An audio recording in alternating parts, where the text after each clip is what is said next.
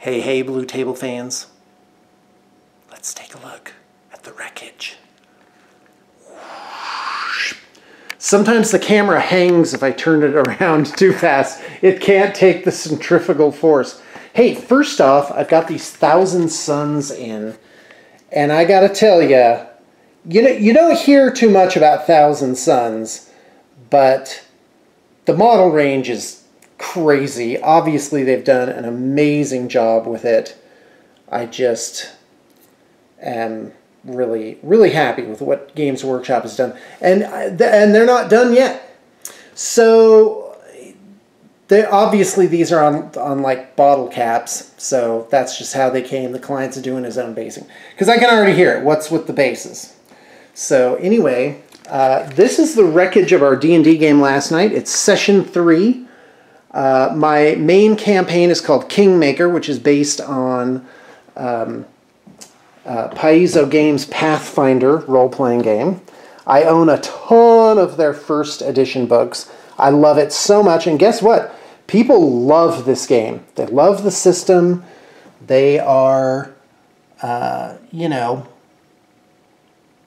they just, it's still got some steam. I had someone ask me about my collection of Pathfinder adventure paths the other day. So there's still people doing it. Oh, by the way, this is my favorite Bundaberg root beer and other types of drinks that this company makes. So good job, Australia, for making something awesome. And check this out. This is an owl bear. I didn't get to spring this bad boy on him. And I'm using pieces from the collection of Warhammer Underworlds that I have. I've talked about that before. So this guy is coming up. This is a main character in the game world, a paladin of Eristil named Oleg.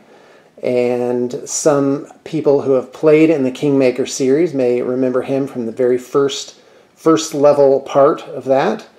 And yeah, he has a giant axe, which I converted onto this Guild Ball figure. Normally he has a scythe, because he's from the like farmers faction of Guild Ball. I really love this figure. And in fact, as you guys know, I love miniatures.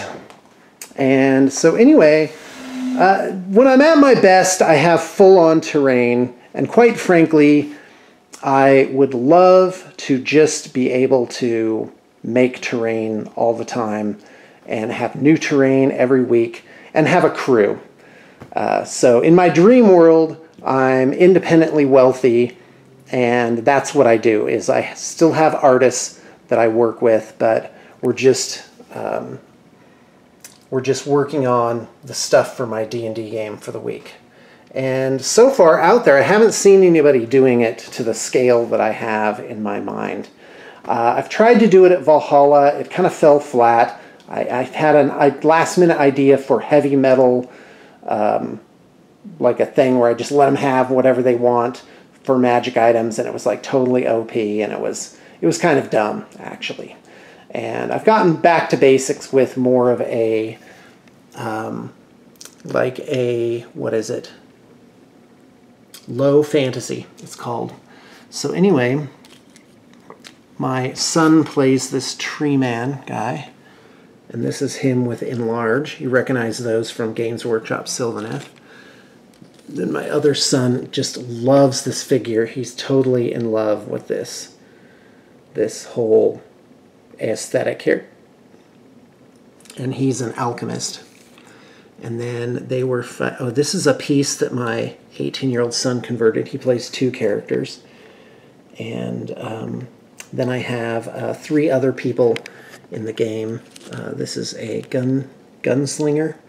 Apparently one of the most powerful classes there are in Pathfinder 1.0. The game is completely unbalanced. There's a real problem. This is just something I have in my personal collection. That's another player. And then there's a 3rd one that I can't quite put my finger on just yet. She wasn't in this session.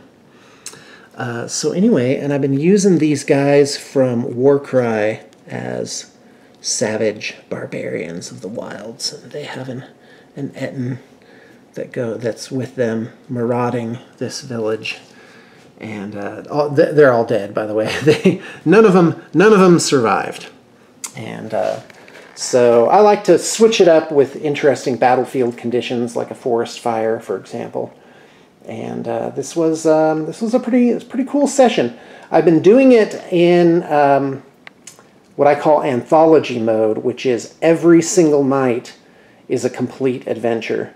They're all tied together. It's the same setting, the same people, but they end up back in town every single time before the end of the night. And that way, people showing up isn't a problem because they just aren't there. It's just a new thing. Sort of like a Star Trek away team type of thing. I've turned these endless spells into actual spells in my game. And that's pretty cool. Oh, here's another one of those barbarians. This is another from Underworld's, a really cool figure. And a lot of these were painted by me. Not all of them, but some. The barbarians. My 18-year-old son actually paints his own figures and does a good job. My 14-year-old son paints his own figures. And of course, from being around me and being trained by me and being around this and other great painters, they've certainly got a good skill with it. My thing is I do a pretty good job and I paint. I don't spend too much time on my figures. I'd rather paint more things than paint things to a really high level. And the fact is I've kind of topped off at our level 5, really. But what I do I think has a good effect, and I've certainly gotten a little more skilled. All right, well, that's my show and tell for the day and my ramble. I want to thank you guys for tuning in. It's pretty cool. I've taken the time over the last, I'm going to say, 4 or 5 years to bulletproof the company, to put it in a situation where I don't have to worry about things so much. And even though I'm operating at a much smaller scale, I got to tell you, the rewards for the low stress are definitely well worth it. And that's what it's all about. Like, how many people do you need to be happy? It's not that many. In fact, less is probably better. And of course, part of me, the extroverted part, or something that I couldn't quite label right now, definitely loves the idea of more and more people around, because I really like humans. And even my 4-year-old daughter, she refers to people as humans. She goes, "Oh, there's humans." All right, well, guys, thanks for tuning in. I really appreciate it. And life is really full of joy. You never really experience very much. It's a very narrow slice of life that we each get to live. All right, thanks for tuning in. I hope you got your inspiration for the day.